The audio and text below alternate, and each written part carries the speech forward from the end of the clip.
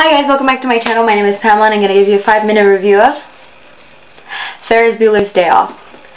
So, I have a special place in my heart for this film because I watched it while I was doing some form of research on like old vintage films, when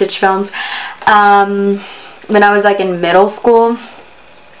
And I just loved it.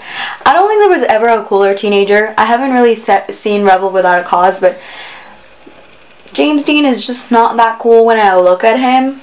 Because he just dresses like a cool dude, and to me that's not like... It just takes cool points off of someone. I don't know if that happens to just me or if it's everyone else. But anyway... I was digging into the file of films that I love so much because I really want to share with you guys something new to watch, something different to watch. So if you haven't watched this film, this one's definitely a great film to watch. It is so well done, it is so funny, and yeah, I mean, whenever I see it, it just makes me feel like I want to go out there and live my life, which I cannot do right now, and you shouldn't either because Corona. But once everything's done, I really hope that you and your friends find a way, a getaway, and enjoy life just as much as Ferris did in this film.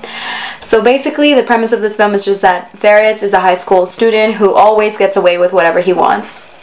And on this day, he decides to skip school and finds a way to make his best friend and girlfriend skip school too while they go away on a trip to New York.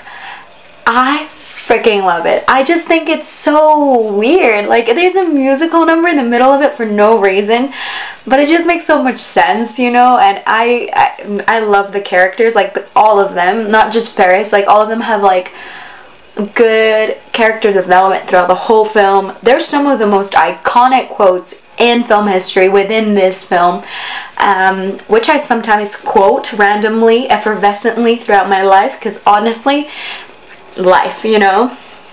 And yeah, I mean, it's one of the best reminders that you should take every day as it comes and live your life every day. I'm not saying if you're in school you should skip school. I'm just saying, you know, I never skipped school because I was the kind of kid who was terrified of breaking the rules. But now looking back at it, I was like, bruh, I should have definitely done it. Like, that's an experience. Like, once you get to college, shit gets real. Like, it gets so much harder. So just enjoy your life.